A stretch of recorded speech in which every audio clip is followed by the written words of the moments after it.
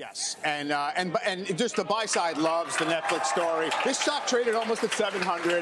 You know, earnings estimates going up for all the reasons that the analysts are citing, and there's still 19 non-buy ratings on the street. So every analyst can be the one to say, "I'm not going to be the last one to capitulate."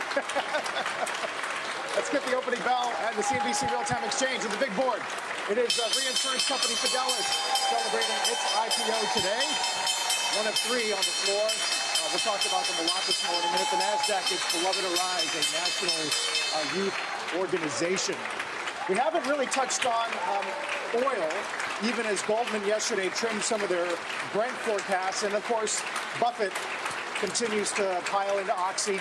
Yes, bought some more Oxy. It sort of inches up. So I view his approach to this stock as really a quasi-arbitrage, because the warrants that he holds to buy $5 billion additional shares of Oxy are struck at something like $59.62.